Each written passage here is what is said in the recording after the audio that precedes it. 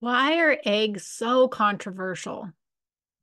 Eggs got wrapped up in the like cholesterol fear of the 70s, 80s, and early 90s.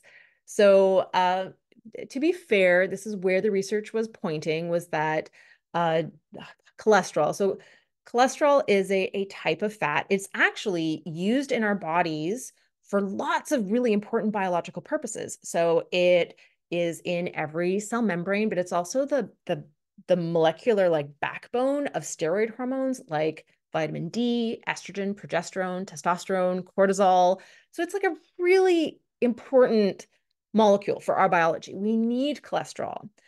But also in atherosclerotic plaques, so when your arteries are clogged, there is cholesterol is part of that like the jumble of gunk that is hardening arteries and stiffening them.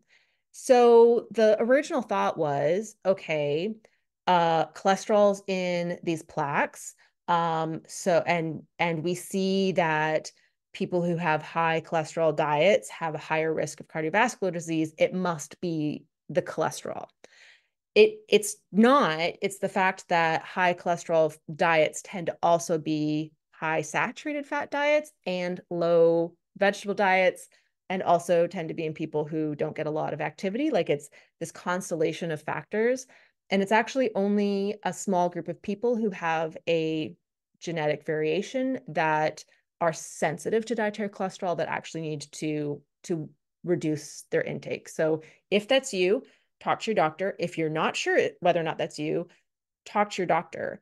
But the rest of us, I mean, the limits on cholesterol have actually been removed from the USDA dietary guidelines for Americans because it's been shown that for most people, dietary cholesterol does not translate to high blood cholesterol, which is not even cholesterol. It is the what we actually measure as cholesterol in blood is LDL and HDL. So low density lipoprotein and high density lipoprotein.